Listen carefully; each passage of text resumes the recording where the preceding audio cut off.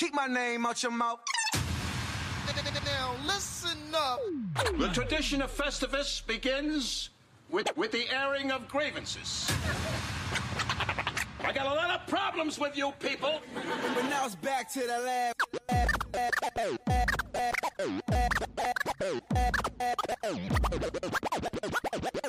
So would you please listen.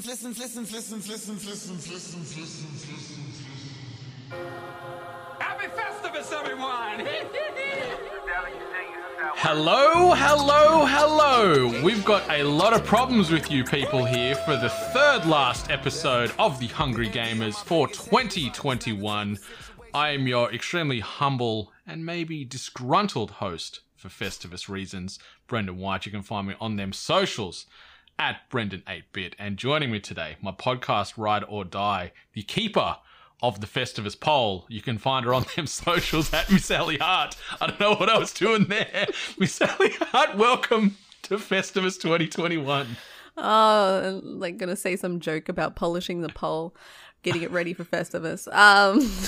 My favorite, one of my favorite shows that we do, actually. Nothing like a good old grief session, a little bit of complaining, a little pointing out of everything that's wrong in the world.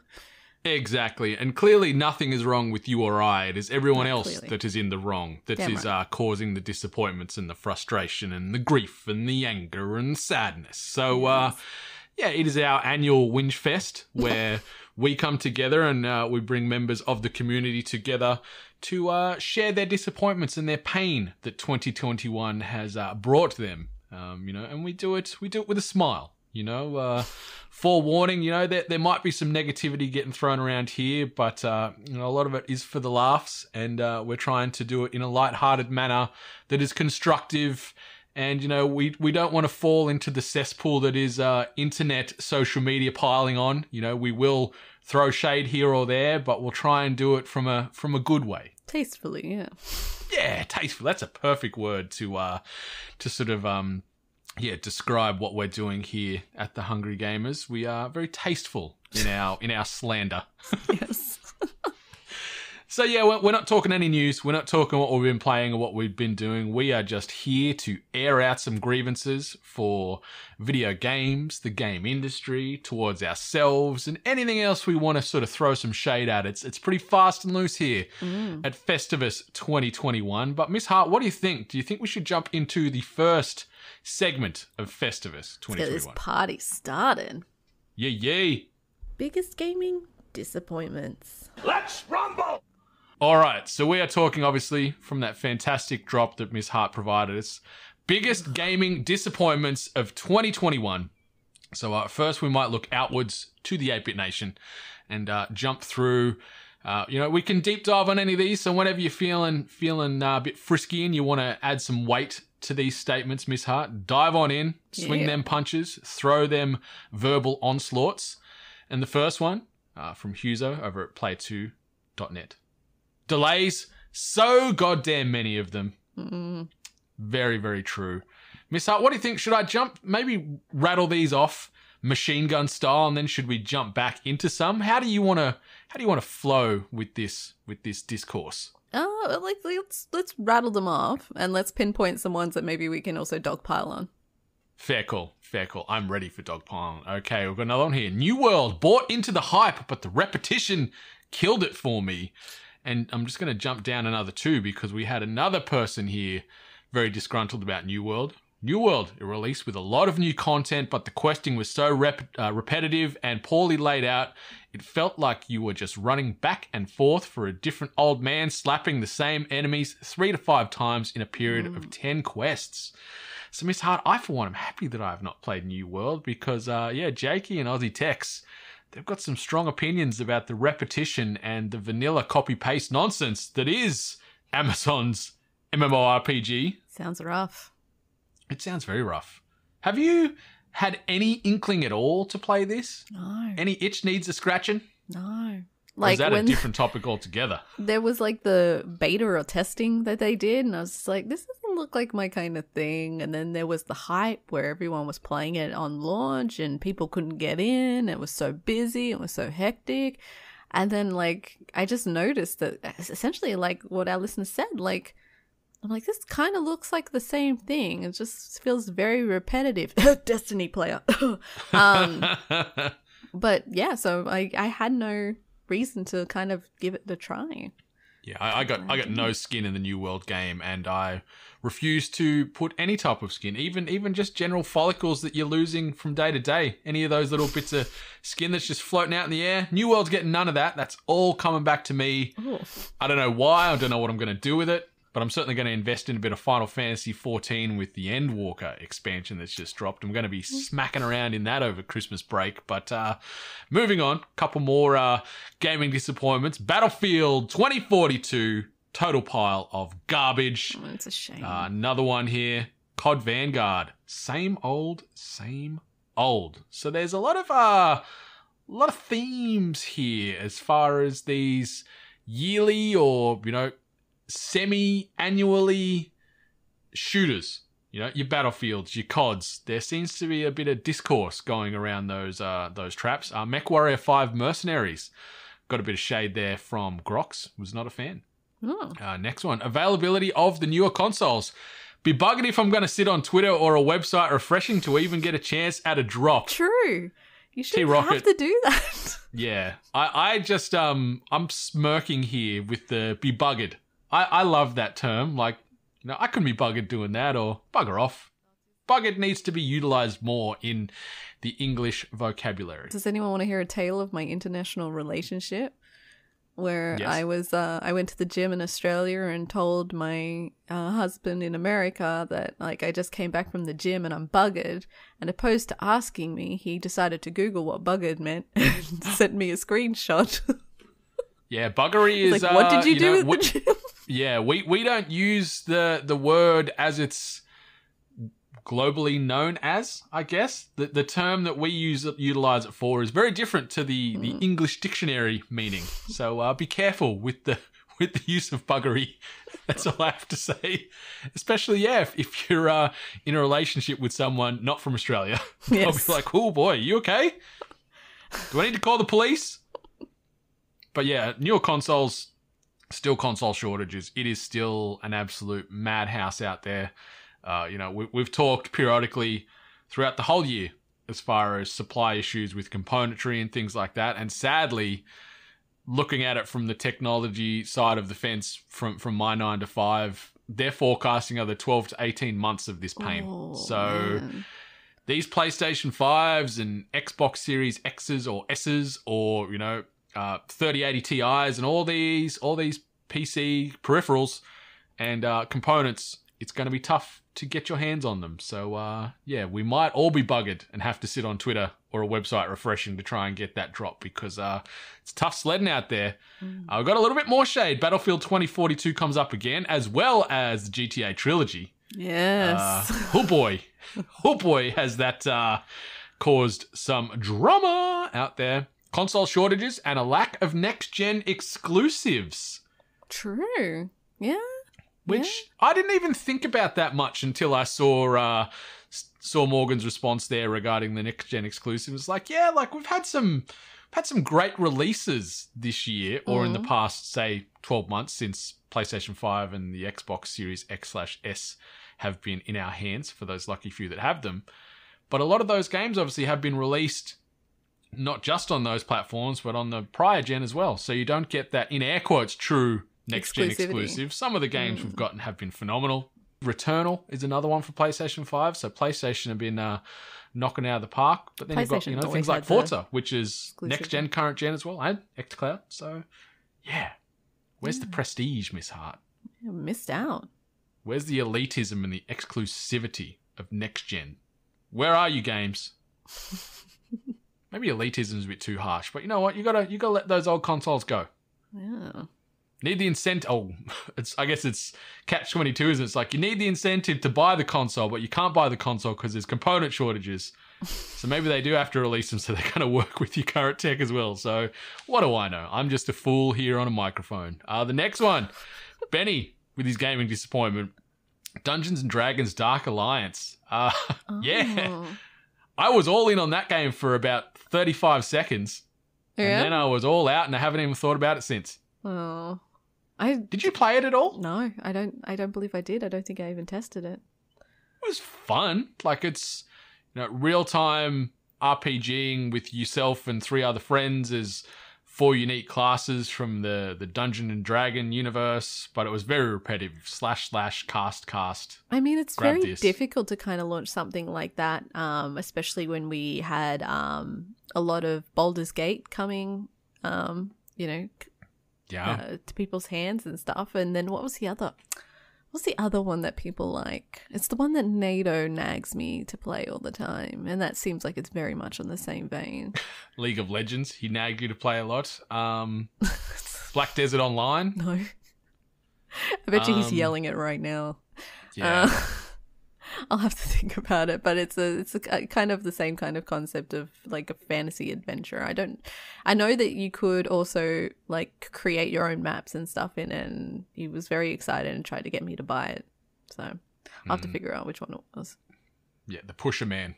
He's on that corner and he's like, "What are you buying?" all the time, and it's like just forcing these video game drugs into your systems.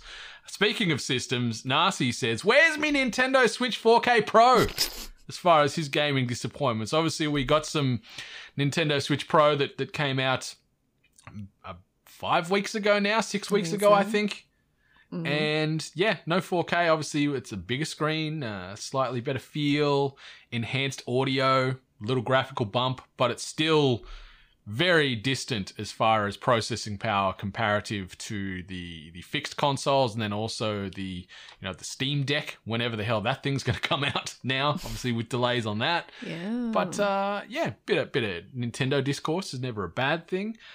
And Mama Loz, she said not being able to play Twisted Metal World Tour because she can't seem to get her hands on an original PlayStation to rumble around as Sweet Tooth and Axel and those other dudes in that would game be that rough. I can't remember. Yeah, to try to get them. You can't get any version of a console now, it seems. No. Want the old ones? You want the new ones? Too bad. Mama, you're just going to have to wait till the Twisted Metal show makes its way. Yeah? I think it's on Netflix. Is it it? Netflix picked it up or was it Amazon? Can't remember which one. But yeah, they're talking about it. I don't know if I've seen one of much else those. from it. Will it be good? Maybe not.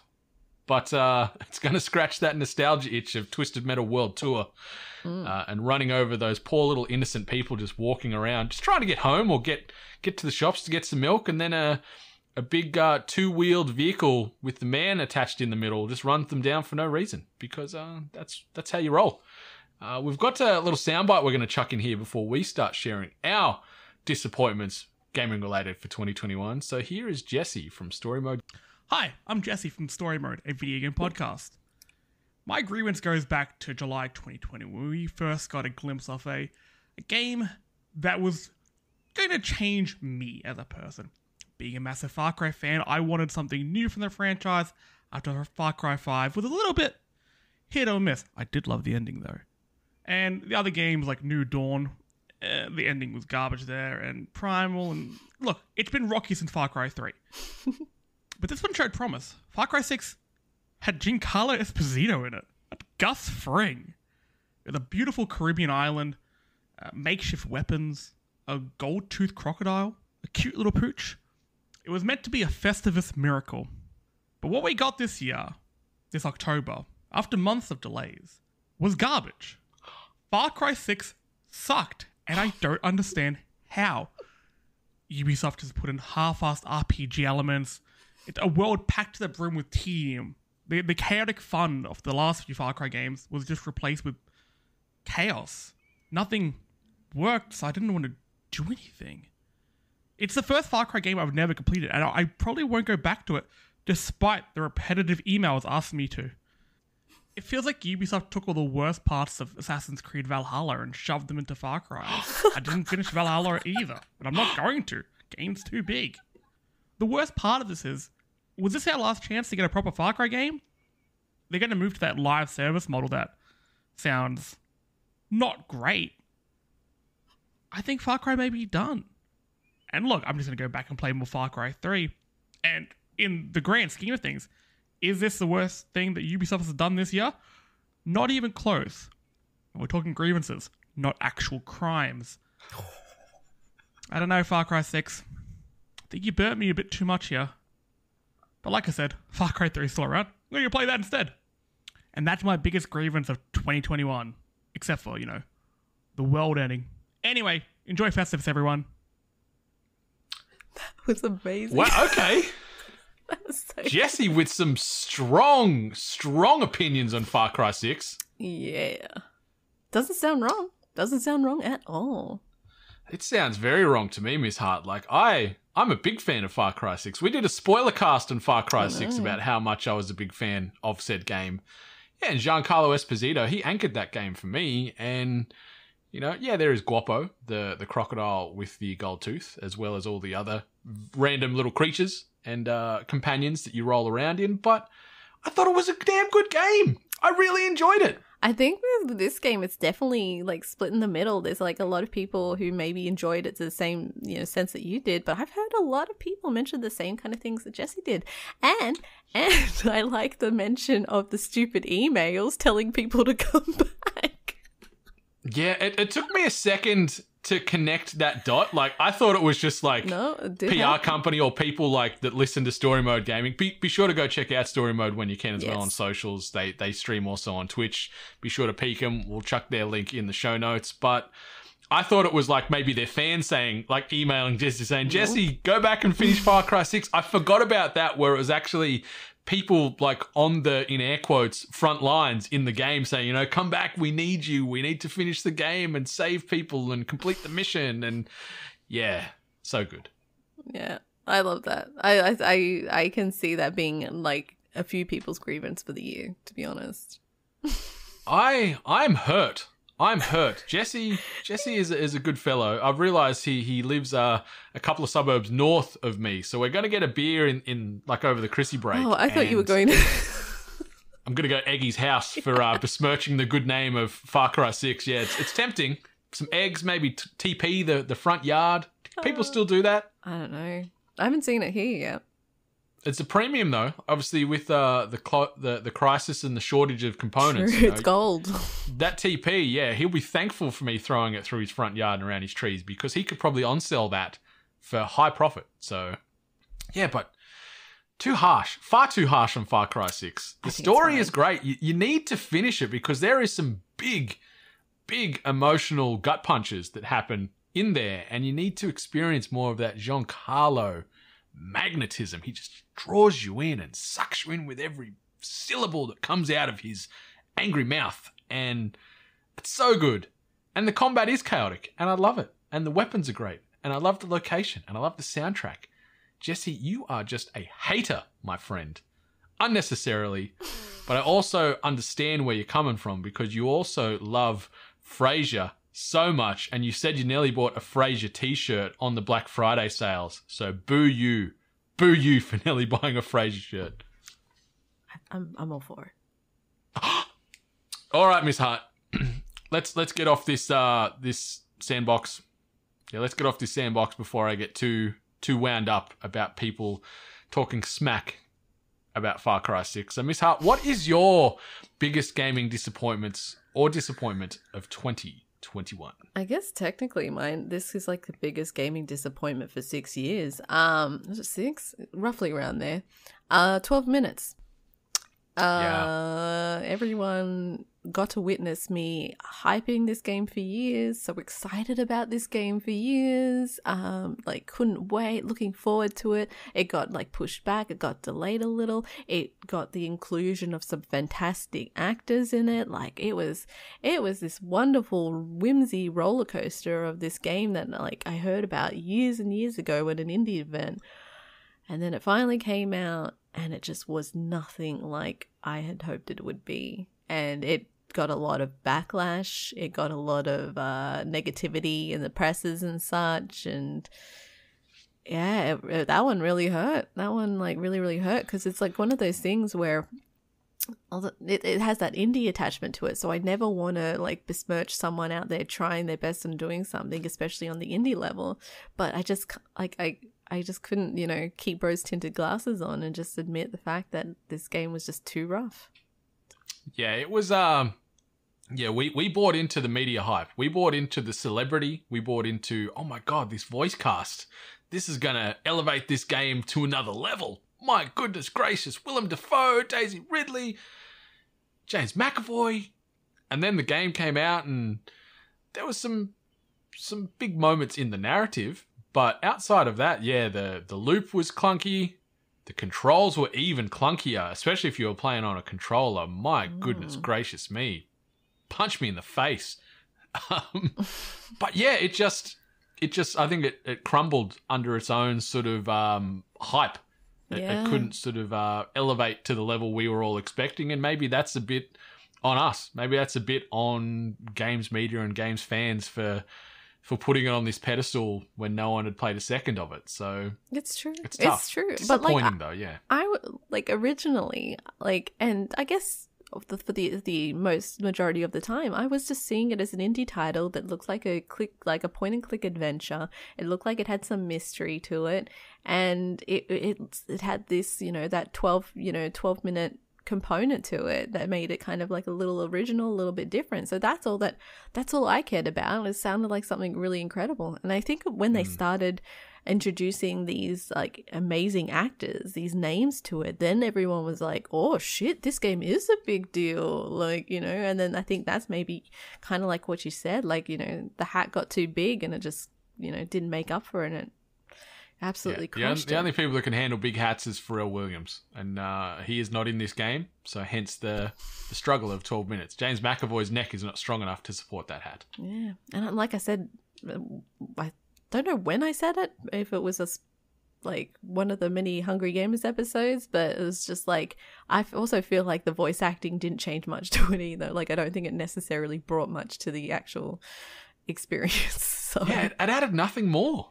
It was just like, the only thing was like, oh my God, that's Willem Dafoe saying these lines. Who sounded like Christopher Lloyd. I still stand by that. He sounded like Christopher Lloyd. Yeah, so it's a shame. It's a shame because, that game had some promise and it was okay.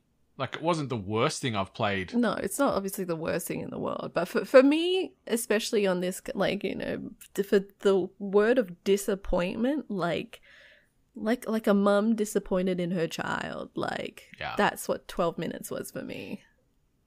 Yeah, and everyone knows that growing up, when you hear your parents say they're disappointed in you, that cuts deeper than just about anything they can say. It means I had a lot of faith in you. I honestly, truly hoped that you were going to, be the best of what you could be, and you just really let me down. Yeah, hurts more to be let down than be pissed off or hurt or upset. Disappointing people that matter, it's tough to come back from. And sadly, 12 minutes, no coming back from that. Especially when you hear about the story and what actually happened. It's like, oh, yeah, I'm going to need a lot of therapy, both in and out of this game. But, yeah, it's been tough to sort of narrow down something specific as far as my biggest disappointment. Like, I'm with you. I'm step in step with you. With 12 minutes, it was a bit lackluster. I had higher hopes than probably deserved it to be, but is what it is. But other than that, Battlefield 2042 is a dog's breakfast of a game. Got a code thanks to EA, but I don't know if I'm disappointed in EA for giving me a code now and making me play some of this game, because it was not a good time, Miss Hart. It was broken, very janky, very underwhelming, very soulless. There's not even a single player campaign. They've just fully committed to the multiplayer experience, and that's fine. Multiplayer's got its place, but it was just hollow. Like, I remember playing Battlefield 1 and experiencing these stories and these characters from previous wars and having some real heartfelt moments. And now it's just soulless. Spawn in, try kill some dudes. Oh, no, I'm dead. Oh, now I'm getting teabagged. And it's just like, where's the heart in this game? And then the fact it was undercooked. Yeah. Like, we've talked about, this game should have maybe waited till the new year, come out after Christmas, but they want to try and get that Christmas grab. But I saw a statistic on the socials this week, and the player base has dropped since launch 70%. 70%. The player base has fallen off this game, and the game's only been out like a month, and 70% of the players that jumped in on that sort of week one, they're out of here. So this game's in some trouble. Did you see the other statistic where it said there are more people playing Farming Simulator than Battlefield on PC or Steam or whatever? Yeah. Yeah. Also, Farming Simulator is great. Okay, so, play it. But yeah, the fact that they kind of like put that as kind of like a, scale of like how many people are actually playing the game. I never with Battlefield, I never got like emotionally invested or followed any story or anything like that. Like my favorite Battlefield 4, which is just me loading it up multiplayer, just running, gunning and, jumping on machines and just having a blast. And for the most part, it seems like that is the general idea of Battlefield 2042. But when I watch people play it on streams and such, it looks like people just load in and die instantly. So I'm wondering if there was just something wrong with the whole concept on a scale level and it's just not working out to how they anticipated. Because it's not fun spawning and just dying instantly. Like, no one's having fun with that. Yeah, it sucks. It sucks. And for it to come out in this trifecta of FPS juggernauts with COD Vanguard, which, still got a bit of discourse there in the responses. Halo Infinite multiplayer. Yeah, and then free. Battlefield and the fact that, Halo's free. The other two are $100 titles. And you can sort of see where the love and the fan base is sort of migrating to. Like, I think the biggest thing is testament. Like, we've been playing a lot of Halo multiplayer this week with Buddy, who doesn't own an Xbox, doesn't own an Xbox controller, but he's having that much fun with Halo. He's been playing like every night through PC on his PlayStation controller. So, this game is, bridging gaps, bringing fan bases together because it's just good fun. Unlike Battlefield 2042, which sucks ass. And the other game I wanted to briefly mention, and it's more so I'm disappointed on myself and maybe, I guess, the development team, but Aliens Fireteam Elite, I bought this at launch. I paid full price for this game, have not played 1 minute of it, which hurts my soul because I love that world. Anyone that's listened to our podcast here or there knows that you and I are very passionate fans of these universes. Mm-hmm. And I've yet to play a minute, but luckily this month it's making its way to Game Pass. So finally we can get a crew together and we can rumble around, kill some Xenos. But I'm also now mad at myself because I paid like $100 for the premium edition and now y'all are getting it included in Game Pass. So I'm disappointed in myself there for not playing it, but also from all the reports and the reviews, is the game is like a 6 out of 10. So it was very short-lived from release. Actually, no, I think that one also had like a beta or something like that for people to test it out first, and people had a rough time or got kind of bored with it. So outside of Alien Isolation, which Predator Hunting Grounds, I think it's on that tier. It's that caliber of crap. Our favorite franchise is just absolutely getting stomped on. Yes, that makes me sad. But other things that make us sad in a broader lens. I got a lot of problems with the gaming industry. Now you're gonna hear about it. That's my favorite drop of this episode. Just we sort of had a little rough script as far as the lines we wanted to weave in, and Miss Hart went method acting there and dropped the poop in, and it's just perfection. I got a lot of problems with the gaming industry. Now you're gonna hear about it. So obviously, yes, we are talking about our biggest grievances within, around, about the gaming industry as a whole. So first we'll look towards the 8-Bit Nation for their responses. And the first one: not everything needs to be an ongoing service. It is totally okay for a game to have an end. I could not agree more with this statement. Nothing out there has to be live and eternal and ongoing. I'm happy to get a beginning, a middle, and an end, all wrapped up nicely with a bow on it. And, give me that story, give me that arc, give me those resolutions. Then I can move on to the next game. But how do you make that money, though? You got to make that cash. Yeah. And that's where lies the problem, Miss Hart. It's rough. Death by 1,000 cuts. Mm-hmm. That's how they get you. Those expansions, and then the skins, and the the RNG from various loot boxes and things like that. They're just like, you know what? The game's going to come out free or at a lower price, and we're just going to keep taking and taking and taking and taking until you got nothing left but a heap of shitty skins. And I can attest to that because I am a sucker for this type of thing. Yep. The next one, releasing hot garbage instead of delaying. I guess that weaves in nicely to the Battlefield 2042 discussion earlier. What else did you say? Sorry, I was Cyberpunk. Cyberpunk, yeah.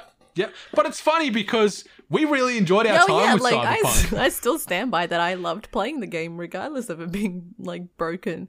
You know, but yeah, it's like, I mean, take your time and release a good game. Halo multiplayer or Halo so far has proven the point of just keep on pushing back and, you know, release the good stuff. And I think the big thing that these gaming companies could learn is just being transparent and open instead of trying to sweep things under the rug and just release it and hope it's going to generate enough sales to be fine. For the most part, the people with common sense, when a studio comes out and says, we need more time, we're going to push this back a few weeks, a few months, whatever it is. Yeah, there's some people out there that are just dicks and will carry on. But for the most part, like, that's cool, man. Bring it out when it's ready. And then we get this full experience and we're happy. Otherwise, you get situations like Cyberpunk or 2042 or insert other game title here because it happens far too often. Hey, and then you have some perfect coincidences of the previous year where Animal Crossing got delayed and I was so crushed. And then it turned out it got delayed for the most perfect time because everyone was getting locked up in COVID. Exactly. Yeah. Just keep your complaining to a minimum. Just complain at Festivus time. And the rest of the time, just mind your beeswax. Next one, the cost of gaming in Australia. Don't even get me started on collector's editions. Can confirm, obviously, when you do the US to the AU conversions, we are typically paying another 20, sometimes 30% on the base game on top because of, in air quotes, taxes and inflations and whatever bullshit the Australian government want to throw on top comparative to the rest of the world. And it sucks. And then the collector's editions, we're paying $200, $300, $400, $500, depending on how crazy and intricate these things are, and it is expensive. It is rough. My Steam, I think, is still set to Australian store. So there'll be times where I'll be like, I don't want to get that game, and then my husband will be like, hang on, and he'll check his phone. He goes, no, it's only this price in American. I'm like, oh, okay, we'll get it then. And the way you work that, he'll just buy it and then gift it to you. Is that the way you do it? Yeah. Hacks. I can appreciate that. That's smart though, because we just cop these extra taxes and bullshit sort of box moving fees on top. It's like, and it sucks. Some of the prices like that we hear over here, especially like the market over here is kind of competitive within the store level. Like, granted, I remember from way back in the day when like working at JB Hi-Fi, and we were always trying to get pretty competitive on new release game titles, where we would be bouncing back between Big W and that, and trying to have the lowest price to, you know, obviously get people in the door. But it's not always that consistent. Some titles just come out at the $100 mark. Well, a lot of them now at base, like in some of the stores, they're $110, $120 for next gen titles, and that's a lot of cabbage to be thrown around. That's almost a console, like.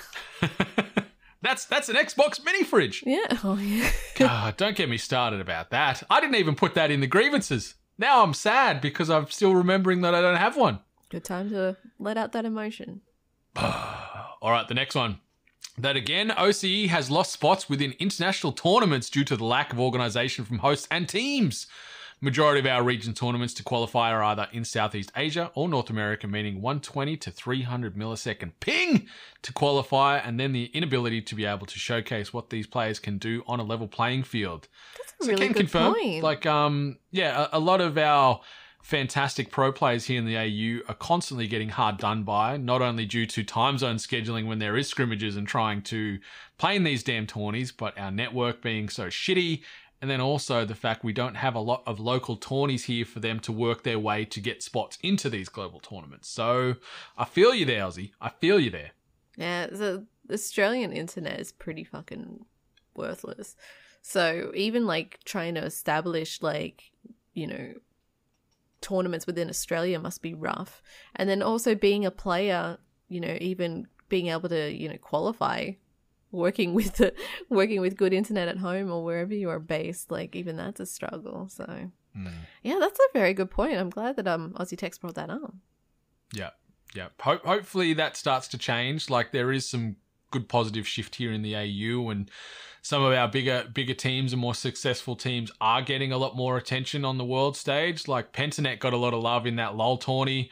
Remember when they were just like the belle of the ball, and the social media momentum that came off the back of those guys having successes was great. And we're seeing some things with Chiefs recently in a couple of tourneys, and yeah, hopefully it's onwards and upwards, and they can reinvest locally here and make it more consistent for these teams, because a lot of time and money goes into trying to get these guys and girls into the tournaments, and then also when they've got to travel and everything else, it's tough. It's very tough. So yeah, hopefully 2022 will bring some change there. Some other change that is needed is on the back of this next one. Crunch, why is this still a thing? Could not agree more. Yep. We have been seeing a bit of a shift where some of these studios have come out and sort of said, we're moving to permanent 4-day work weeks, but we're not sacrificing salary. Still, we're getting all the benefits, so on and so forth. So hopefully things like that become more of a consistent, common offering. As well as, due to obviously COVID and everything, a lot of studios now are finding that they can have like certain roles where people can work remotely and work from home. So then obviously people being able to balance like family life and being there for family members a bit more. For sure. And just anyone that is like, I know this episode is very soapboxy, but like when you are working from home, be mindful to have that hard start and end time. Yeah. I'm a really, really bad person. I know I'm saying be mindful of it, where I don't do it very much myself. Like, I'll roll out of bed at 7 and I'll start working from then, and then I'll work through till 7, and then, over night time, if I'm doing not much, I'll chuck a movie or anime on the background and I'll still fluff around with work. So be mindful and have that routine where, whether you're putting a work shirt on, even if you are working from home all day, have that sort of mental reconnect, disconnect, where at 5 o'clock, the shirt comes off and you put your casuals on and you can start unwinding and breaking away from that work cycle, because it's vicious and you ain't getting paid for them extra hours. No, definitely not. Yeah. So be smart, value your time, because it's something I'm still learning to get good at. The next one, toxic culture against female employees. Could not agree more there, Grox. It is a cesspool out there in the gaming space, in every space. Like, you see it all over the world, and it just sucks. Frat boy culture, old boy mentality, all this kind of boys club bullshit. Throw it all in the bin with your copy of Battlefield 2042 and move on. Yep. Couldn't agree more. The next one, full price games, but with content locked behind a microtransaction paywall. Nothing like laying down my cold hard cash, only to be greeted by predatory microtransactions. Yeah. When you're dropping that big cheddar, when we're talking that hundo, 110, 120, whatever value the game is, you expect when you pay the price for this game and it's listed as a full release, it's not a beta, it's nothing like that. It's not a technical alpha that you're paying to get early access to. When you're paying money for a full release title, you should be getting the full experience. Agreed. But also, microtransactions, please leave me alone. I'm a weak-willed human being. The next one, releasing too many unfinished games just to please shareholders. And then jumping on the back of that, all of it. The entire industry. Yep. Morgan Phoenix, all of it. The industry sucks. Chuck them all in the bucket trash of badness. Next gen console availability. Yep. Is another grievance, but obviously we've talked about that here and there. Those component shortages are going to make this maybe another talking point for Festivus 2022. That's still probably going to be up there. Yeah. Which is sad to think of. The next one, Miss Hart, this one might hit close to home for you. Bungie's lack of speed when it comes to Vault of Glass jacket deliveries. So we're talking the physical jackets for the people that did the raid. NASA's getting very particular here. Yeah. And then he also says, in caps, fuck Blizzard. So pretty self-explanatory, that piece. Yeah, I have heard that Bungie is really on the slow of essentially fulfilling orders. I've seen a lot of people who are actually waiting for one of the books that they announced, where digital holders are not only getting it faster, but some of them actually got it for free, where people who bought the physical copies are still waiting months to get their actual those physical grimoires that they've been dropping. Yeah, exactly. So I do have my Destiny cookbook here, though. So that's a thing. the ramen. Completely irrelevant, but I have a Destiny cookbook. Go me. Horn is away from my toot. The next one. Games due to be released only to have them pushed back and losing interest, as discussed on The Hungry Gamers. So Mama Loz in there, she gets her gaming infotainment from us on the reg. So thank you, Mama Loz. And we feel you. But at the same time, yeah, if they're going to outline reasons why, keep us in the loop. Communication is key in anything. Work, life, love, just communicate. Bad news is bad, but it's less bad when you hear about it ahead of time instead of, oh, by the way, this was meant to happen today. It's not now. My bad. See ya. Yeah, but it's also like that whole thing where they like announce things way too early. I think Deathloop is probably my best example of that. I was all about Deathloop like when they first announced it. And obviously, like, pushbacks happen, issues happen, COVID happened, all that sort of stuff. But then like it just kind of, I think Deathloop came out and I didn't know. Like, it finally actually got released and I hadn't noticed. So, or I forgot. And I haven't played it and I kind of have no interest in playing it now. Which I think just, if you look at from the announcement trailer and maybe the few first trailers that we saw, where I was all like, yeah, this game looks great, I can't wait to play it, to now be like me being like, oh, it came out? Oh, I'll play it some other time. You know what'll help get that interest back up in this game, Miss Hart, is if you scroll a couple episodes back through the Hungry Gamers RSS feed and give our spoiler cast a listen for Deathloop. Okay. That might get you keen to play it because some spicy takes in there, and I really enjoyed the game. Thank you very much. Okay, then. Miss Hart, what is your grievance, issue, disappointment, pain within the gaming industry? One thing that really got highlighted this year, like this year especially, is companies that have like really bad behaviors and then just they hope that it will just blow over and like people will forget about it and there's no action, there's no accountability, and they just kind of hope that, everyone forget about it and they'll be happy, there'll be no more, boycotting and there'll be no, poo-pooing. Like, the examples are obviously Activision Blizzard, but they're still kind of getting probed about, their shitty behaviors. Another one's Ubisoft. Ubisoft is still having issues where they still have people who have harassed or done some kind of bad behaviors. A lot of the stories that are coming out is that Ubisoft is not getting rid of them, just moving them elsewhere, just moving them around as opposed to actually punishing them for bad behaviors. And Riot is, I believe, still being investigated like currently about their behaviors in regards to mistreatment of female staff or staff of like different genders and just no equality and all that sort of business. Like, I believe they're still being investigated about it today. So I don't know if a lot of people knew about that or remember that, but that is still currently something that's happening. But that goes to show that, like, when we first hear about it, we all get angry about it and we obviously all want change. But then if it's not in our peripheral, we kind of forget about it. And then they're happy because we've forgotten about it. And then, you can release some amazing thing that everyone can just enjoy and be like, this is great. And forget about the bad stuff. We need to, like, maybe the term stay angry is probably not right, but it needs to stay in our... in our peripheral. We need to keep this in the back of our mind that, this shit's going on. It's all well and good to rise up and share stuff on social media and show that you're standing with the staff, but that needs to be a continued effort because, the powers that be at the top just seem to, they're like, we'll just move them over there or we'll step out of the spotlight for just a little while. Just it's Jurassic Park's like, that nobody can, can't see us if we don't move. Exactly. So they stand still.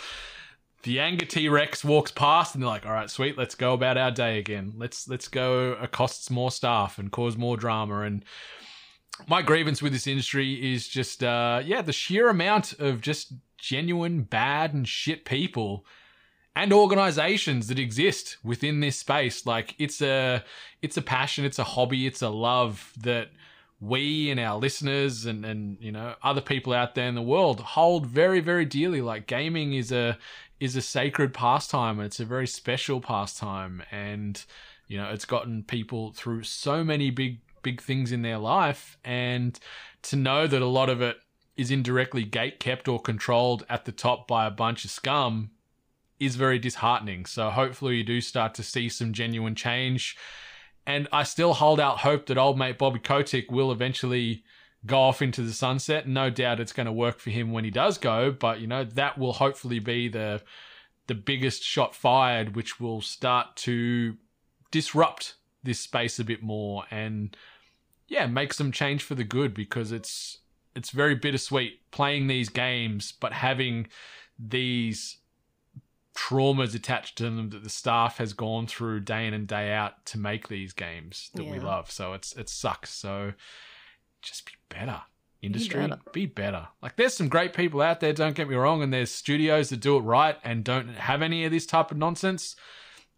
But it's just them old, fossilized power players at the top that need to go. Be the change that you want to see. The better. Yeah. All right, so we're going to move into a bit more of a positive question here. I got a lot of problems with Things being so bad, it was actually good? It's a Festivus miracle.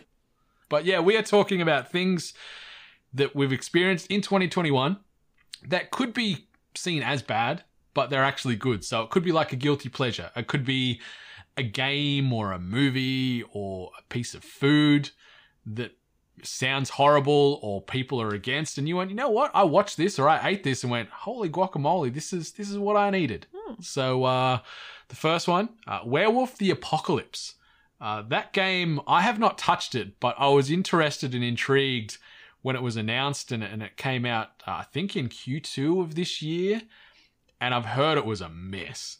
Really? But Huzo got a bit of enjoyment out of it, even though it was not very positively received. The next one, Back for Blood, Miss Hart. Was it Not bad? bad, but not overly deep either, is the response here. Like, Okay. saying super fun with friends, but like outside of the core loop of get from point A to point B and shoot a million enemies, True. there's not much to it. And I get that. You know what? You're right, because not overly deep, because I think I even uttered the line, I have no idea what the story is, but I don't care. Yeah. There's bad stuff around, Miss Hart. I got There's things to shoot. Infected humanoid creatures, and you got a lot of guns and a lot of viscera to be spreading around these worlds. That's right.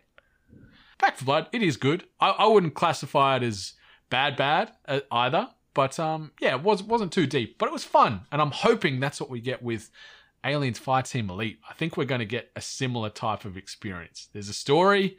Probably Whale and Yutani are being a bunch of dicks, as they always are, but you're just going to kill a lot of xenomorphs on the way to getting to the end, just like you do with Back for Blood. So the next thing that was experienced that was so bad it was good, this one made me pause for a second because Squid Game got a reference here.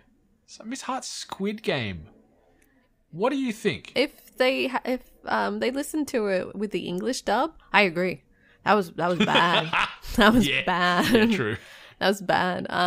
So I could agree on that level, but for the most part, it was alright. It was a good series. There was a lot of good talking points, and there was a lot of creativity.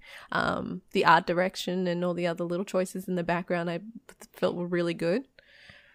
But yeah, if you had to hear it in English, it was rough. Yeah, I watched the first episode on a dubby, and yeah, it was not a good time. I pivoted across to the sub after that and had a much better viewing experience of Squid Game. But I get it. If it was the dub from front to back, yeah, it was bad, but it was good. So yeah, that's approved here. That's 8-bit approved as far as bad but good. The next one, this one hits close to home for me. Malignant. So that's the James Wan horror movie that came out this year. What a terribly great movie is the sort of descriptor there attached to it. And I agree, it was fucking madness, this film. And there was some moments where I'm like, this is a train wreck, but I can't look away, and I love it. So that answer there, I think, typifies this category or this question perfectly. Have you watched it yet? No. I've seen enough people saying it was weird and crappy to stay away from it. Speaking of Miss Hart, this is completely unrelated and hasn't been thrown in the doc. Have you watched Hawkeye yet? No, not yet. I'm nervous. I'm really fucking nervous. I really, wanted to know really if that might have fallen into this bucket or if it's just good for you. No, I'm just nervous. I don't want to hate it. Third episode's really good. I really enjoyed it. Watched this week. It got a lower score on IGN than the first episode. IGN, IG Schmen. Okay. Like my opinion means anything, but yeah, anyway. Next one. Cherry flavored gin. So bad it was good. I don't like cherry. Yeah, I'm not a big cherry guy myself, but love me some gin, and I love me Gin's some good. flavored gin. So I don't think I drink flavored gin. I'm intrigued. Do you like pink gin? I think I've had it. I'm a fan. Big fan of pink gin. But cherry flavored, I'd probably be a bit like, and maybe if it's mixed with something, I don't know if you would, but maybe if it's mixed with something, maybe. But I always associate cherry flavor with kids Panadol. Yeah, good comp. Or I think I have a weird attachment too with cherry to like Dr. Pepper in a way. Oh right, yeah. I hate Dr. Pepper. I had it once and never tried it again. Dr. Pooper is what they should rebrand it to. Next one, the pizza double from KFC. So bad, but also amazing. Paid for it later though. Emoji of the peach and then a wave of water emoji. So I think we can imply that they got a little bit of the KFC runs after the pizza double. I did not try the pizza double. What's a pizza double? So it was 2 fillets of KFC, like the fillets from the burgers, and then between that, it had cheese, like a marinara pizza sauce, and I think pepperoni as well. That's a lot of salt. It is a lot of salt, and I would have been in the cubicle beside, crack weeing my anus off, but I want to give it a try. Take a photo of it too, because it is a lot of salt. Like it's definitely a lot of salt, but I mean chicken, cheese, some tomato-based sauce, some marinara, and the pepperoni maybe a bit much, but it doesn't sound terrible. Like it doesn't sound like the wackiest of combos.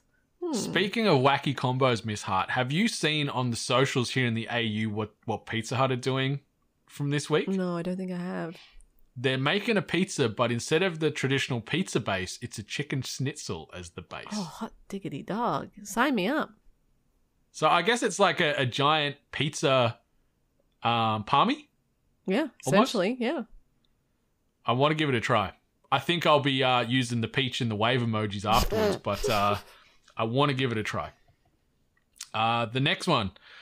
And this one, it's a little bit different tonally from some of the previous answers here, but this is from our friend Nobu, and he sort of said, the passing of my dad in September, which was the same time I launched my t-shirt store, so I had both at the same time. I never had the chance to surprise him with the news too. So bad news immediately combined with the good news and the excitement of the new store. So Nobu, our sincerest apologies and sending all the love regarding the passing of your old man.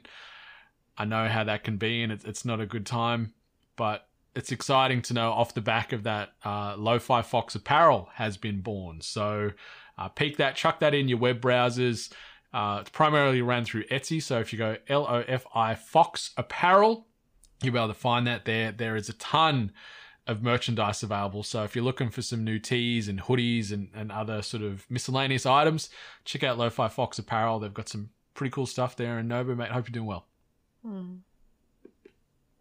The next one, as far as so bad it was good, GTA Trilogy gets another bit of love and mention here. Horrible as far as the game itself, but was loving the memes and highlights that came off the back of it. I agree. And, yeah, I'm with that. I'm with that. The next response here, I wanted to say the WWE, but no, that's just been terrible. Yeah, the WWE sucks these days, Miss Hart. It's rough. If I only hear anything about WWE, it's about them just dropping contracts or mistreating, their athletes. So yeah, or the talent. Yeah. So yeah, The it's sooner not good. Vince McMahon dies, the better. All right. Yep. In all honesty, like, you don't joke around with death, but that is the only way the WWE is going to get better, because he is going to be in control of that company until he breathes his last breath. I mean, like, he's he not could the be sole person in control. There's definitely a lot of other fingers in that pie. Nah, he's sort of stripped back so many authority levels and so many roles. Like Triple H used to handle NXT, Yeah. and NXT was doing great. They've taken all the power away from Triple H now, and Vince McMahon and Bruce Pritchard are running NXT as well as Raw and SmackDown, so they've got final deciding factors on the storylines, on the voice work and the promos, who's in, who's out, who's getting the push, and hence you see, I think they've released over 100 WWE superstars this year alone. Like, it's insane. So yeah, Vince, retire, enjoy the final probably decade of your life before you do probably not go peacefully into the night. But yeah, just let Triple H and Stephanie take over and try and build this brand back up again, because it sucks. Yeah. Your boy Jeff Hardy's still in running around though. Oh, is he back? Is he? Yeah, but they've fully let him just lean into, the crazy face paint and all that. I think they're going to maybe let him play as the character Willow that he used to do before the WWE and he used in TNA a little bit. I think they're going to sort of shift him into Willow again soon, which is going to be even weirder. Yeah. The Hardy Boys with a Z. Okay, the next one. Pokemon Unite's launch was probably the worst thing anyone could experience, unless we talk about GTA Trilogy Remastered. GTA's getting that stab, love. stab, stab. Yeah, that was a game I was excited for and played for about 2 weeks. Haven't thought about it since, Yeah. and I feel fine about Fizzled. that. Absolutely fizzled. It's just Pokemon's. We're going to get another dozen games in the next handful of years. Yeah, they ain't crying. They ain't crying. It is eternal, Miss Hart. And the next one, I had to think about this for a second. This one comes by way of Mama Loz.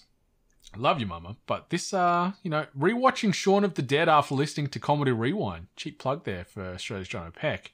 That's the epitome of so bad it's good. Love that movie. Thanks for the trip down memory lane. So, Mama Wait. Loz is saying that Shaun of the Dead's a bad movie? No. Right? It's not. Yeah, I disagree. Like, I love you, Mama. And a lot of the things you've shown me has helped shape what I enjoy. But I think this is genuinely a good movie. Yeah, like it's Edgar Wright's like first staple where it launched him into director stardom essentially. Yeah. But maybe maybe it's still like a little bit rough on the edges. Maybe. Yeah, like there's parts of it that hadn't aged aged too well, I guess is the wording I could use. But I thought it was still pretty good. Well, she says she loves the movie, so Yeah. that's the main part. Yeah, and we love you, Mama Loz. And we're going to jump into our responses. Miss Hart, what is something that you've experienced in 2021 that was so bad, it was so good? Crime Scene Kitchen. Yes. That was like something I stumbled upon, and I'm like, this is so fucking stupid. A cooking show and then a crime show and then putting it together, like that's so stupid. And it was the best. It was the best. And thanks to like Joel McHale for actually, being the essential glue, keeping that show together and watchable. Like it was great. He that show. He carried that show very heavily. It's still very rough, but for the most part, it was actually quite enjoyable. So, Crime Scene Kitchen. I want to put a rubber stamp of approval on that response too, because that show was brilliant. Like, I loved it, but yeah, it was bad, but it was also anchored by Joel McHale because, Curtis Stone, Australian royalty, Australian super chef. I think he's so hot. Yeah, you think he's hot, No, or they do. Like everything he appears on, they're like, and then there's him, and then they always cut to the like, a contestant being like, "Oh my god, so attractive." Maybe because I'm Australian, Joel McHale's and I'm more like, handsome than Curtis Stone. Huh? I think Joel McHale's more handsome than Curtis Stone. I guess. I don't know. I don't have much skin in the game as far as. Yeah, Curtis Stone and his he's a good-looking dude. I'm not going to fault him on that. He's a good-looking dude, but like in comparison to one, I don't know. Yeah, he's on a podium beside 12 Minutes. That's the problem. He's up there. high on those podiums, and then people see it and experience it in real life and like, oh, really? But I guess he's a good chef, and especially for American audiences, he's a foreign flavor. Oh, So you know what? That makes you get the sense. hot points already. Like same as if we've got American people on Aussie TV or other nationalities on Aussie TV. They've got that intrigue. They've got that foreign flavor. Oh, foreign spice. But yeah, Crime Scene's Kitchen. Check it out. It's so freaking good. I loved it. Yeah, it's a good Can't wait spin for on the season cooking 2. show. Yeah, my experience, Miss Hart, this is only a recent one for me, so it's fresh in my memory. I've started playing Genshin Impact the last couple of weeks. So that is a free-to-play game, anime-oriented fantasy RPG, but it's got a heavy emphasis on gacha games. So we're talking sort of the Japanese pseudo-gambling where you're getting random money put in to try and get great prizes. It's going to come out the other end, and that comes via way of better weapons for your team of 4 or potentially new characters to bring into your anime squad. I am hooked and I feel very dirty. It's a gorgeous game. It's funny, I was talking to Nato about this the other day and he said, it's pretty much Breath of the Wild. And I said, no, it's not, because Breath of the Wild sucks, where this game's great, but like, I get it to a degree where it's open world, it's vibrant. I don't think it sucks, but like, I don't think it's as good as everyone says. Better watch out that he's for the next grievance. Yeah. Watch what you Come say, at sir. me. Come at me, world. Everyone knows that, Breath of the Wild is not my favorite game. I just can't mesh with this universe, but I'm meshing with Genshin Impact. And this is a game you pay nothing to play. You've gone the weeb route. Like, you're just absolutely... I am full weeb route. Like, it is ridiculous, Miss Hart. It is getting out of control. But the one thing with this game that took me by surprise is the entire thing is voice acted.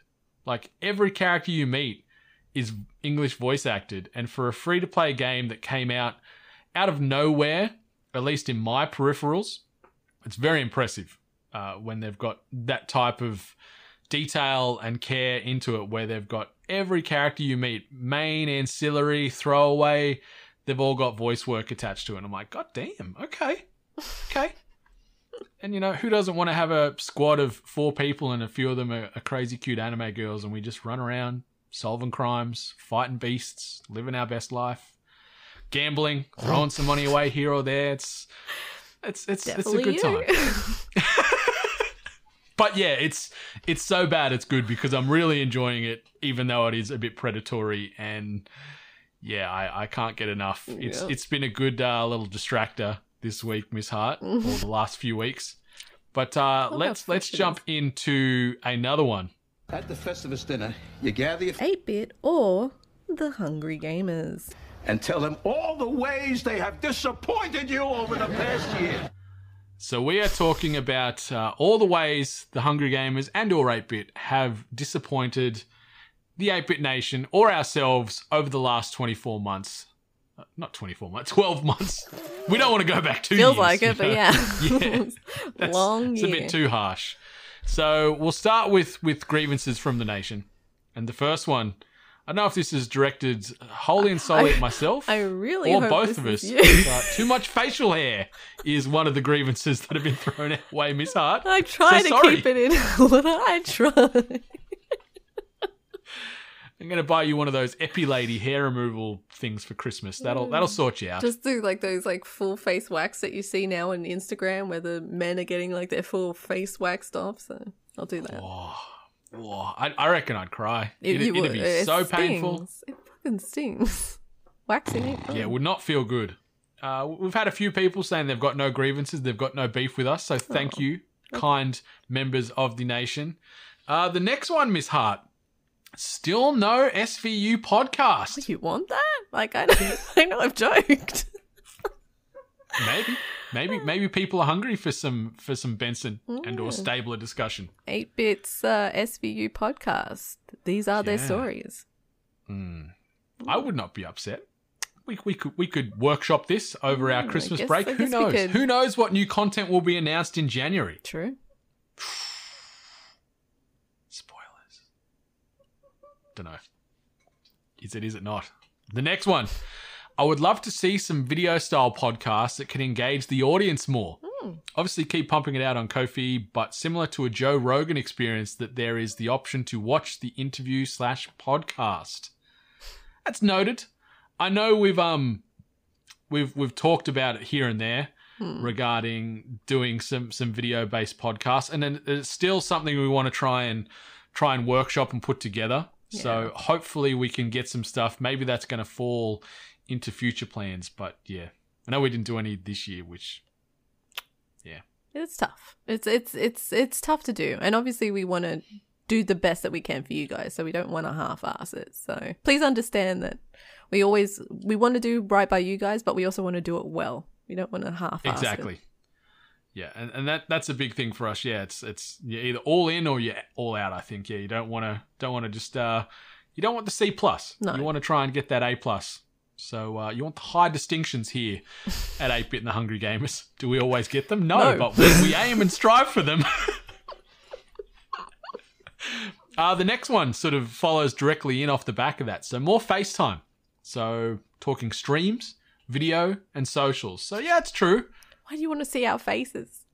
Haven't you heard? We've got too much facial hair. Yeah, we're too hairy. We're too hair. Maybe we just got to do it with filters. We'll just get some filters on to hide the hair. Yeah. Oh, that weird. We could use that filter that I saw Alana using the other day, like the gender swap one. Maybe we'll do a podcast where you can be male Brenda Alan, and I'll Al. be female Brenda. Yeah. Yeah, Brenda and Alan.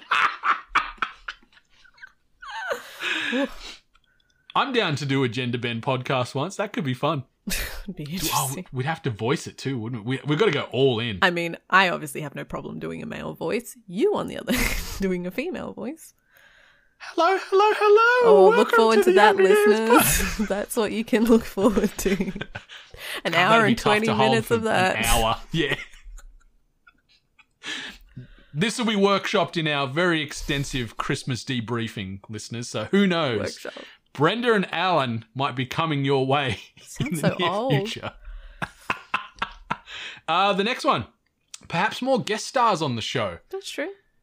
Yeah, that's fair. We've been fairly hands off this year as far as bringing in not outsiders, other people into the mix. Yeah, it's just unfortunately with me being over here, we have very weird kind of time frames between which we can record. So understanding that when we try to bring people on, we are burdening them with you can totally come on, but these are our times, unfortunately. So, but we're going to try and, get better at that in the new year.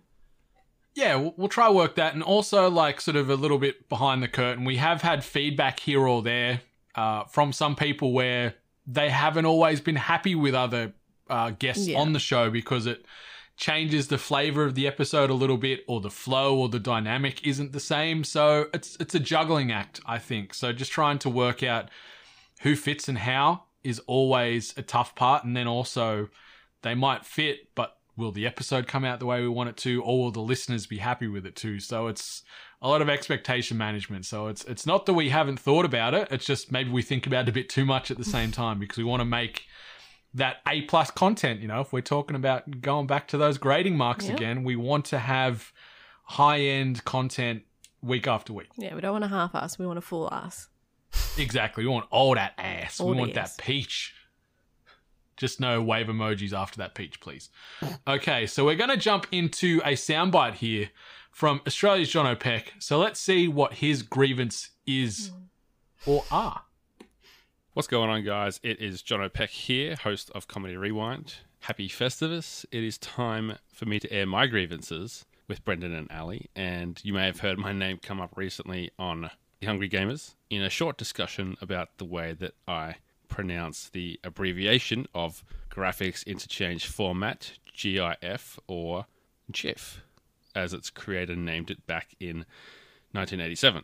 So for reasons that, don't really make sense to me, the internet's decided to rename it the GIF, and I accept that. English is fluid, and literally doesn't mean literally anymore. Ironic just means coincidental. So, the meanings of words change. Pronunciation doesn't really change, but in this case, it has. But for me, I've always been happy to go against the grain, stand up for what's right in my eyes.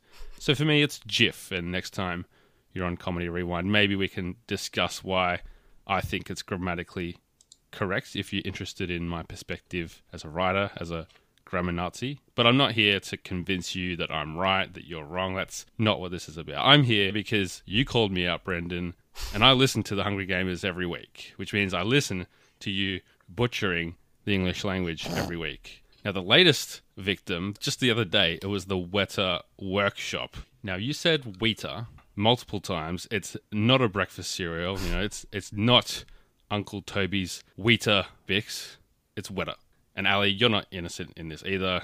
You were in on the fun. But I hear both of you guys almost every week throwing around melee, I don't know, but it's melee. It's a French word, but we've adopted it. You know, it's not this nebulous word, like no one really knows how to pronounce it. Well, they do. It's melee. You hear it in sports like every week. But I'm not going to change your mind. That's not what I want to do. I'm just here to say glass houses, rocks, don't be throwing them, don't be hating.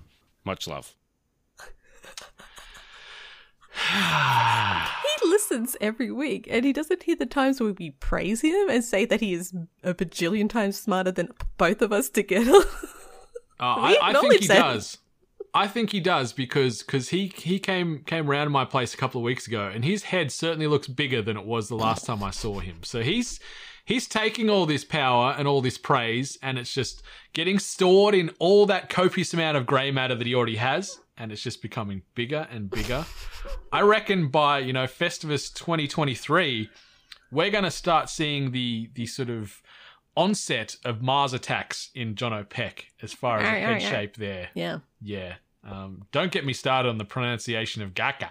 But, yeah, GIF. I still stand by GIF until I die. You're a GIF soldier too, aren't you, Miss Hart? Yeah, I grew up on the internet.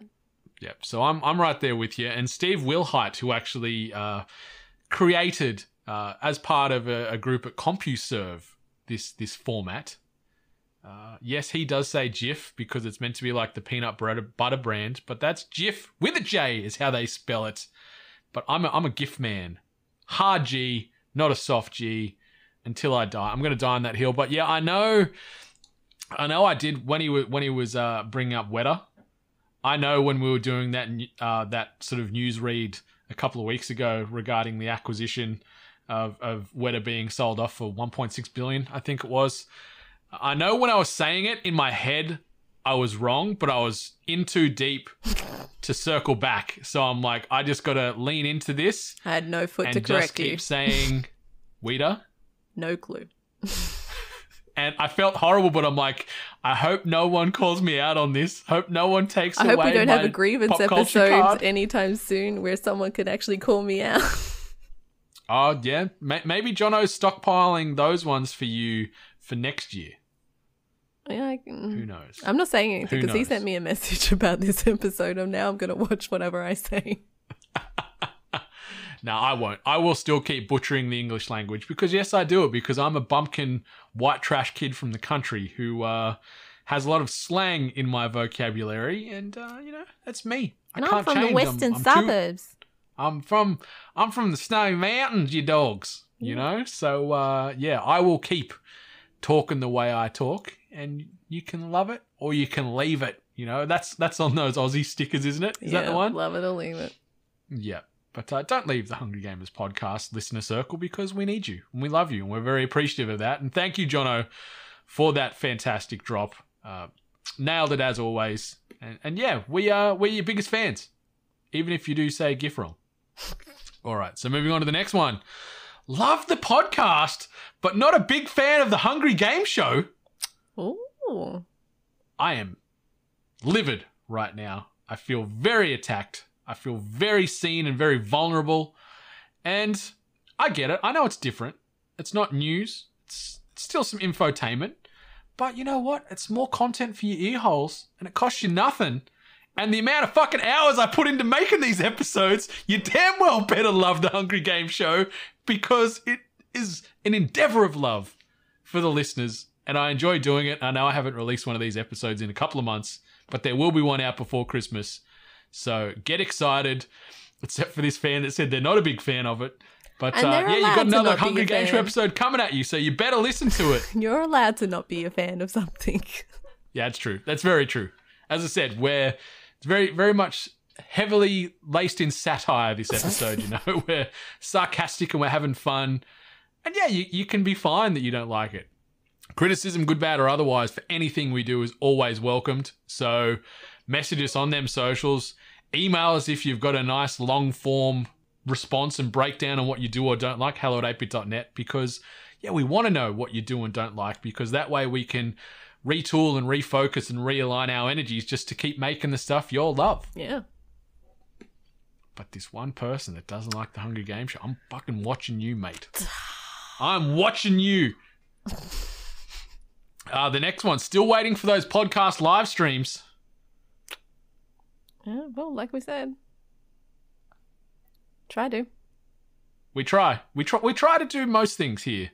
Sometimes they're not very successful, but we're going to reevaluate and try and get this going when we've got the time and the bandwidth. Yeah. I'm still so worked up about the Hungry Game Show. Yeah, I'm you very, really are. very protective of my podcast children, and it feels like they just said my beautiful podcast child is ugly. So when you email us about anything that you do or do not like, we'll make sure Dad doesn't check the emails. Mum will check the emails and listen to you, okay? Because Yeah, that's Dad's fine. going to get mad, apparently. Nah, I can appreciate it. And yeah, in all honesty, yeah. Please feedback, good, bad, or otherwise, because it's going to keep us going. You know, it's going to keep us improving. It's going to keep and, Brendan going. trying He'll to talk about it perfect. for the rest of the episode. I'm wound up, and I've only had one coffee today. Imagine if I had two.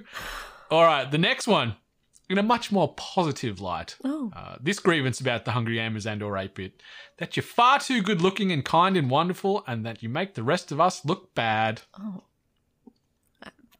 I mean, my goodness. Really? We've peaked right there. Oh no, it's only downhill for me. No other feedback matters. We've peaked, Miss Hart. Full stop. End of the book. Closed. Oh, but you are just as lovely. By ingesting our content, you indirectly get our loveliness. So thank you. Appreciate Yeah, it. we are very thankful. Yeah, feedback, good, bad, otherwise, or beautiful and heartfelt like this, give it all to us. I feed off this stuff, Miss Hart. All right, the next one.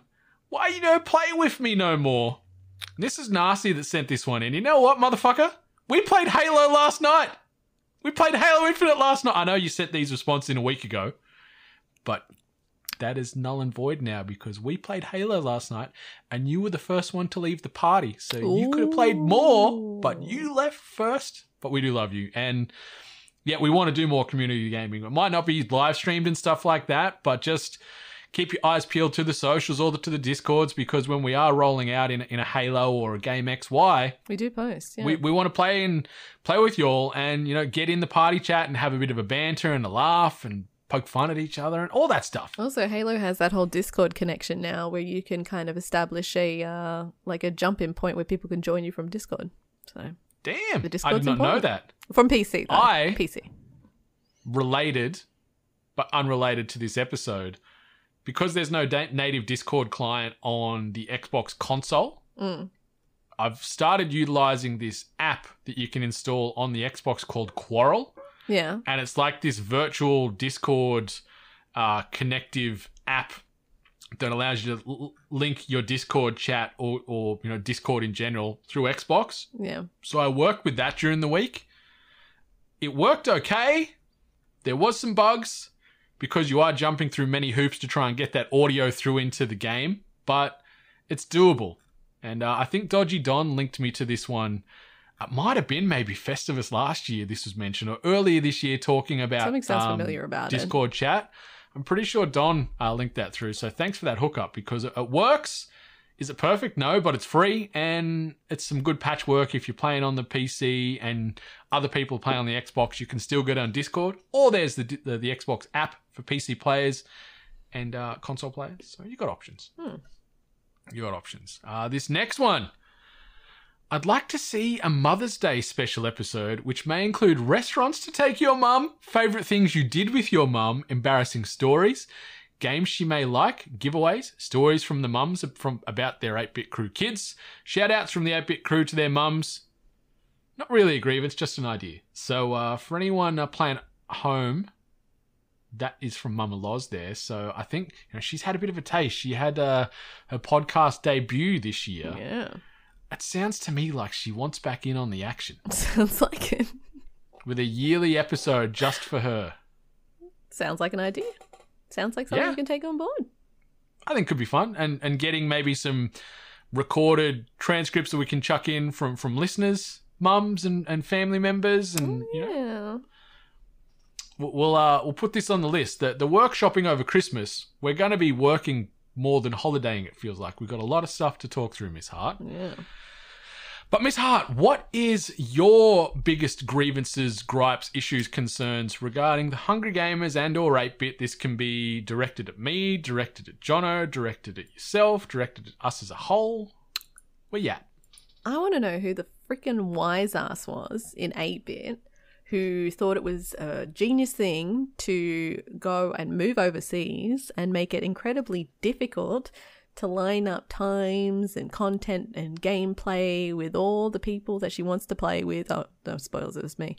Being overseas has been really a thorn in the side, unfortunately, when it comes to making content, being involved with things, just because, the time difference and obviously life matters as well. So that is probably one of my biggest grievances, because it's you feel it when you can't really get yourself involved in stuff. So that's been a big pain, and I didn't write this here because I didn't want you to see it.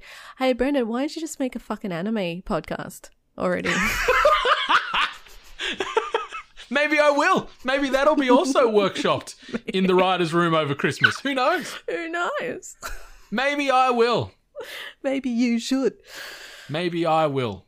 But I agree. Like, yeah, you're a bit silly to move overseas, but it's also for the right reasons. All for the right reasons. And it's awesome. Yeah. Everyone over here is very happy for you and love that you're living your best life over there. But yeah, time zones are a son of a bitch. It is a bitch. And it makes things difficult to synchronize up to get together and play things and just do anything really. Have that option at least to do anything, whether it be a movie watch along or video game or whatever. But we make it work. We do our best. Yeah, we don't always manage to sync up and play week after week, but every few weeks we're managing to sort of find some time to jump into a game here or there and make some fun memories and have some chaos in some type of shooter or co-op based adventure. So we can work on that and start planning out games that are coming out for next year as far as anything that we want to try and tackle together. Yeah. Because I know you're the more structured one out of the two of us. I am, and that's always my problem, is that I like time frames. I like knowing when we're starting and when we're finishing and all that sort of business. That's my little stickler side, but it is what it is. But it's good because I'm very much fast and loose, so it helps keep me on the rails too. And if we have deadlines and time frames, it will make it better for me and better for you because we're going to be on a bit more of a focused path. I say that as we're sort of getting towards an hour 30 recording so far on Festivus. So my grievance, I'm going to look inwards first and say blind ambition is my grievance with 8-Bit and the Hungry Gamers. Even though we did scale back this year, obviously we sort of put the 8-Bit collective to bed for now and sort of just went more grassrootsy, small core group of people, tighter content, tighter release schedule. And I think we did really well overall. I think this year we've probably released more content in a calendar year than we ever have, which is fantastic. And I'm very proud of ourselves for that. But there was times where I still did bite off more than I could chew.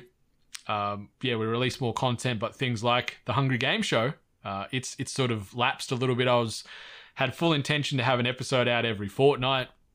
And by Q3, Q4, with everything and, moving, I'm not making excuses, but it went from fortnightly to 3 weeks to monthly. So maybe not just putting fixed release scheduled dates on some of the special content is the smarter play, Yeah.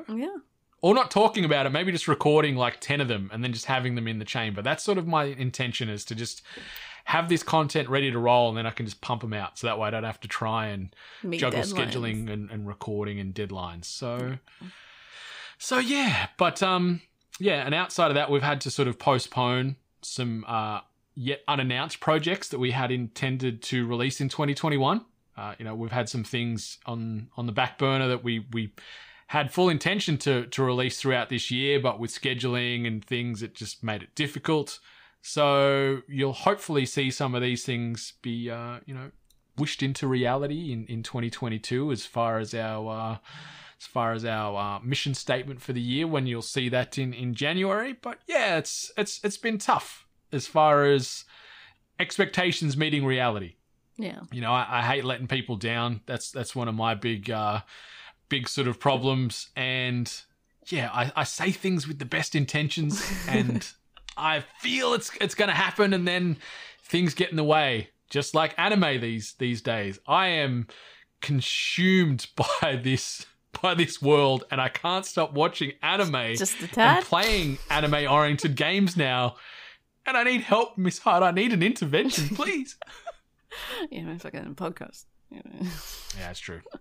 That's true. All right, so we're going to jump into the last main question for Festivus before we sort of start moving into the back end and saying our goodbyes for this week. But here's the drop. My son tells me what 2022 will bring. Stinks.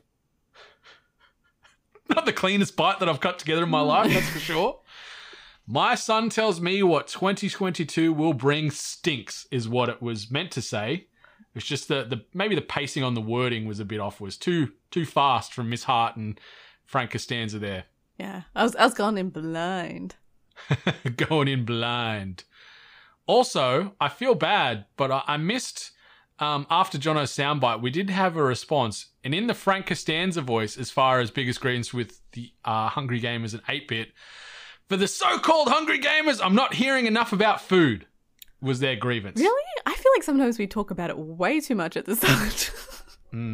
We do talk about food a lot, but I don't want to say too much. But as far as when I was talking about the THG and 8-Bit related grievances, talking about content that was planned for this year that had to be postponed that's as yet unannounced, connect those breadcrumbs from that grievance to what I just said, and you might have an idea as to something that might come out in 2022. Breadcrumbs.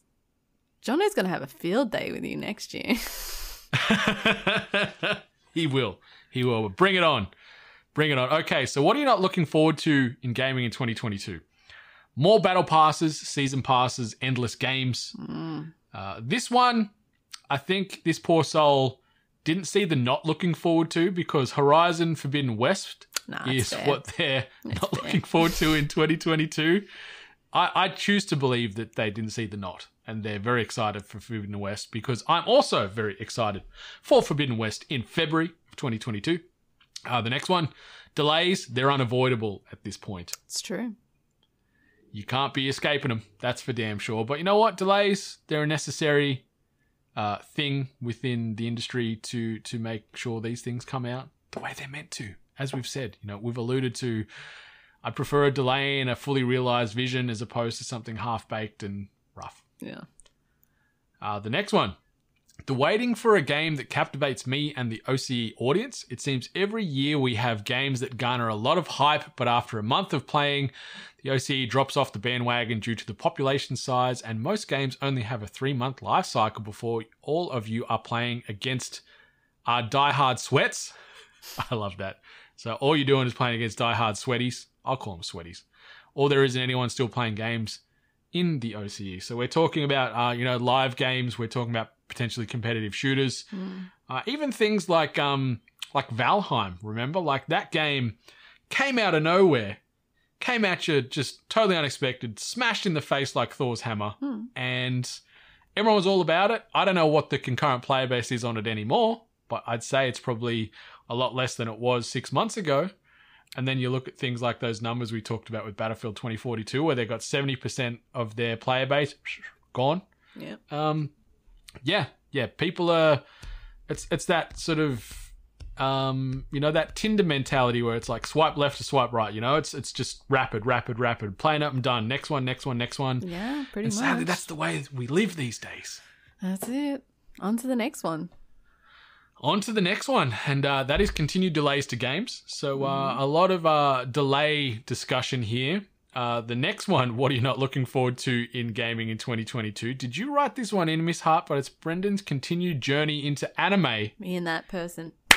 High five. Bunch of haters. Trying to find the time and money to play the lineup of great games coming out in 2022. True.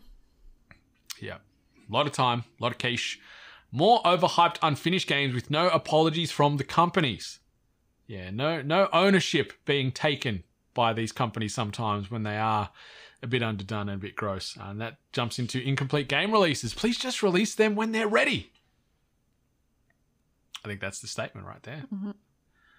The next one, that my PC will definitely require upgrading next year, and that I don't want to spend the money on a graphics card because goddamn, that's expensive. Yeah, they are. It's getting worse. The next one, I think they also missed the not in looking forward to because it says Witch Queen antics with the 8-bit crew at some point. Or maybe they're not looking forward to it because I'm not very good in raids. It got you getting angry because things aren't going well, and then me fart-assing around and not really giving a damn. I don't know. Maybe they're not looking forward to it. And then the last one. This one comes from Mama Loz. Not being able to play games side by side with my boy when I want to. Aww. There's that whole I'm not mad, I'm disappointed thing again. You know, that's cutting right to the heart there. That's hurts me deep. But you'll be down here, Mama, in a couple of weeks. We can play some games together over Christmas. It's a little couch co-op. Yeah. Or maybe we'll play Mortal Kombat and I'll just kick her ass. And some couch co-op too. Yeah. Miss Hart, what are you not looking forward to in 2022? I'm not looking forward to the continual trend of gamers just fucking complaining and bullying dev teams into getting what they want. And then if they don't get what they want, then the game's shit. And they don't listen to their audiences. And I've been on Reddit way too much. And I can tell you all the big communities that they are just sad sacks of shit sometimes because like the most recent one is Halo, and the Halo Reddit is horrible. I hate this game. They don't listen to us. They're shit. They're this, they're that. How did they, it went from, this is rough. And now it's a shit game. Like, I just hate this whole mentality of just, bullying them, harassing them on social media. And then if they don't listen to us, then it's shit. It's gotten worse and worse and worse. And obviously social media is the point of it. Like, as social media grows and everything, it's just made it so like gamers just feel like they have the right to just yell into the void or yell directly at game devs and people that work for companies that make the games that they are supposed to like. It makes me so mad too, Miss Hart. Like, yeah, just because you've got a social media account, use that platform for good. Yeah, you can be critical of a piece of content, good and bad, but be constructive in the way you talk about it. Just because it's not exactly everything you want from the jump, it's not immediately the worst. It's not immediately shit. The devs aren't scum. They're not money. All those things. Like, look at it from a more constructive perspective, and the world would be a much better place. But sadly, that's never going to be the case because all the the anonymous accounts where they don't disclose who they are, they can sit there in their ivory towers and throw poo at anything and anyone they want without fear of repercussion, which is disgusting and it needs to end. But sadly, it's going to be an ongoing theme the more and more we go, which sucks. But yeah, I'm similar with you, Miss Hart. I'm not looking forward to more of the same. More corrupt people in power, more delays, more games being released unfinished, and yet more internet and social media related drama from general shitheads. Just be better people. And something else I'm also not looking forward to is next February 2022. Not only will I probably be lonely and sad on Valentine's Day, but also it's going to be a absolute monster of a month as far as game release schedules. Obviously, we've seen Saints Row moved out of February, but still, we've got Dying Light 2 Stay Human.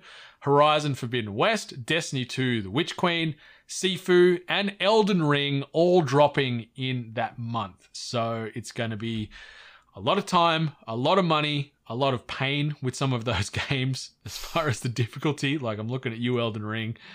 But, oh my goodness, February is going to be a lot. I'm good. Just got Destiny now. Don't have to worry about See, all I want, like, I just want to play Horizon Forbidden West that whole month, but there's those other games there that I want to play too, so it's going to be... You can't be left behind tough on Destiny. You kind of have to catch up. Yeah, I'm Keep so up, far catch up. behind already. Yeah.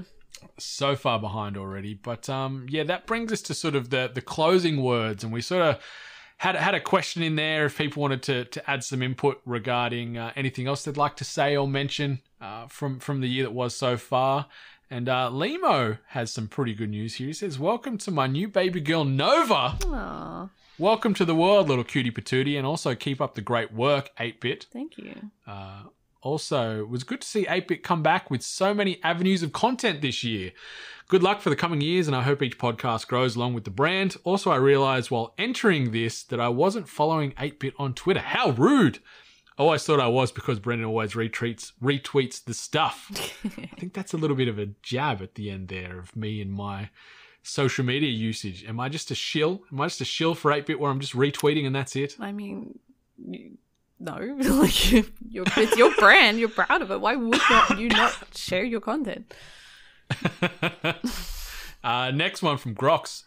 Jesse, take a second from Story Mode Gaming to hear this as far as what Grox has to say. Far Cry 6, Halo Infinite Multiplayer, and Forza Horizon 5 are 2021 gaming highlights for me. Highlights, not lowlights there, Jesse, you hater. In the words of Meatloaf, 2 out of 3 ain't bad.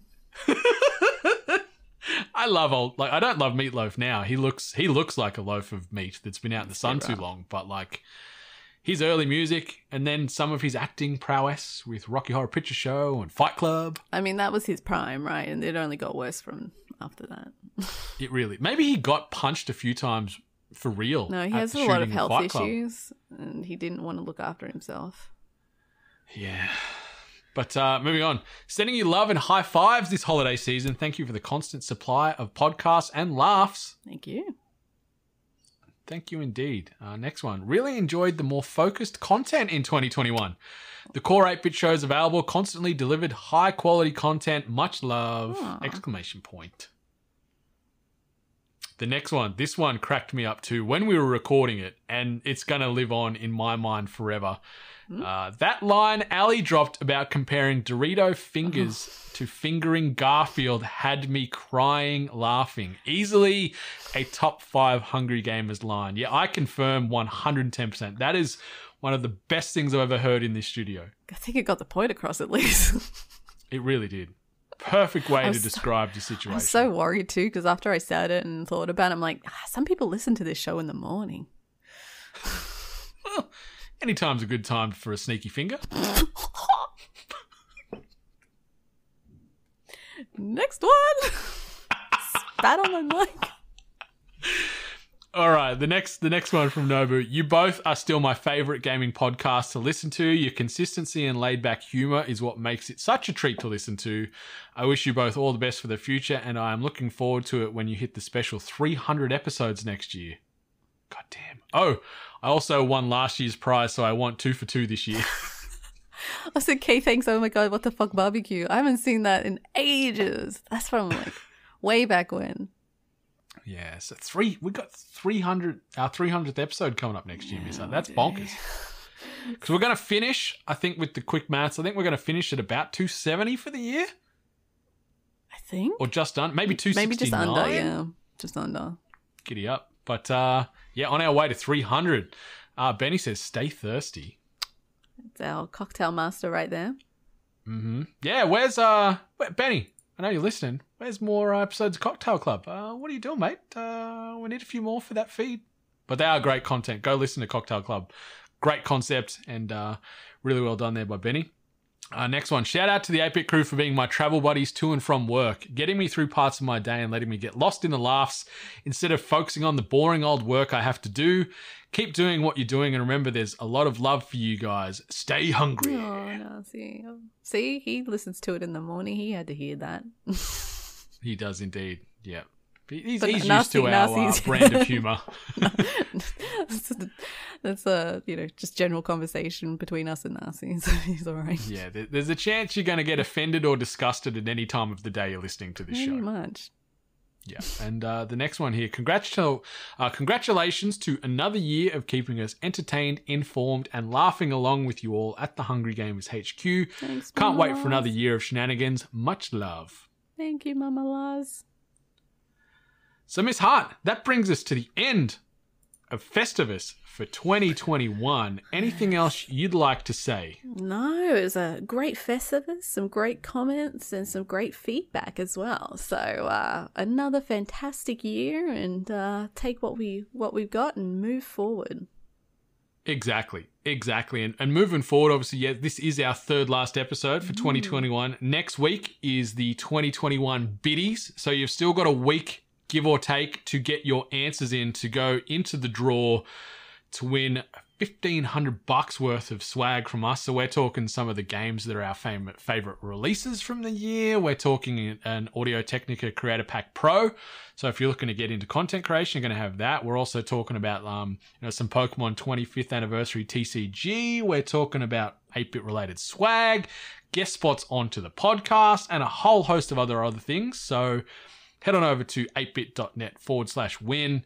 Get your entries in. Costs you no money. Going to take you a couple of minutes max to put those responses in, and we will announce the winners, or I guess the major winner that's going to win all the things, as well as two minor winners that are going to be taking away some Audio-Technica gaming headsets and 8-bit Founders coins for submitting your responses here for Festivus, as well as the biddies. And following the biddies is going to be our last episode of the year, which we are calling Our Favorite Things. And so that's going to be Ali and I just talking about things that we've experienced or discovered for the first time in 2021. Yeah. So could be games, movies, TV show, food, and they don't necessarily have to have debuted in 2021. No. It's just we've tried them for the first time in this year. So it's going to be nice and relaxing and fun discussion. Good way to end the year. Yeah, just us talking about like things that we got to experience for the first time. Yeah. Like finger and cats. Oh, God. I experienced that for the first time in podcast form. That's what I'm implying. But also, as that episode is a new concept for us, what's even cooler, that this will be the first time we're going to ever record the Hungry Gamers live, and you can jump on in and interact and watch and listen along over on YouTube. So we're talking youtube.com/we-are8bits. So you haters that were dropping in comments earlier in Facebook. You weren't haters, I was just asking. We had a lot of problem with you people being impatient for us for not getting on live streams, but we're doing it. Our last episode for the year is going to be the debut of THG Live, I guess you could say. Hungry Gamers Live. youtube.com/we-are8bit on Saturday, December the 18th for Australian listeners and viewers. Otherwise, it's going to be Friday, December the 17th in the afternoon. We're going to be jumping on at around probably 10 a.m., 10:30 a.m. Australian Eastern Standard Time or Daylight Savings Time, whatever it is. It's going to be 10 to 10:30 a.m. New South Wales Victorian time.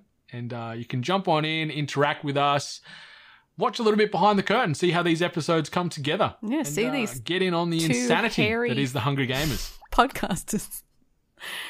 So much facial hair. So much facial hair. Yeah, but it's going to be fun. But yeah, Miss Hart, that brings us to the end of Festivus 2021.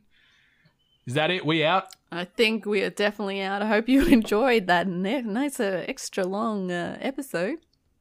Yeah, it's one of the longest ones we've done all year. So, yeah, Festivus is great.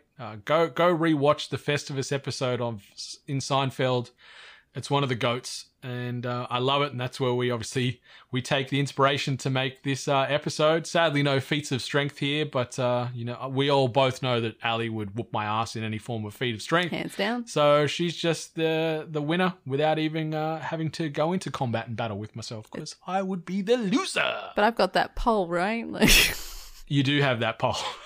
You do have that pole.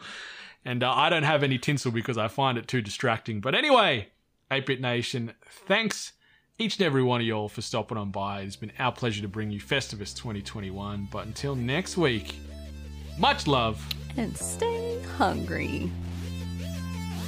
You've been listening to The Hungry Gamers, one of many gaming and geek culture related podcasts from the 8-Bit Collective over on 8bit.net. Check out more episodes on your podcast service of choice. And while you're there, please be sure to rate and subscribe.